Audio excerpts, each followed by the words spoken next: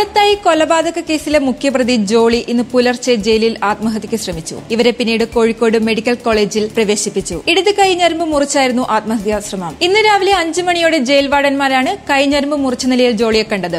ഉടൻ തന്നെ medical college ആശുപത്രിയിൽ എത്തിക്കുകയായിരുന്നു. ഞരമ്പ് മുറിക്കാൻ ആവശ്യമായ ആയുധങ്ങളൊന്നും ജയിലിനകത്ത് കണ്ടെത്തിയിട്ടില്ലെന്ന് പോലീസ് പറഞ്ഞു. ജയിലിനകത്ത് ഭിത്തിയുടെ മൂർച്ചയേറിയ ഭാഗത്ത് അമർത്തി ഉരച്ചും കടിച്ചും അവ മുറിവേൽപ്പിച്ചതെന്നാണ് ഡോക്ടർമാരുടെ നിഗമനം. പരിക്ക് ഗുരുതരമല്ല. അതേസമയം ഞരമ്പിന് മുറിവേറ്റതിനാൽ ജോളിയെ മൈനർ ശസ്ത്രക്രിയയ്ക്ക് വിധേയമാക്കേണ്ടി വരും.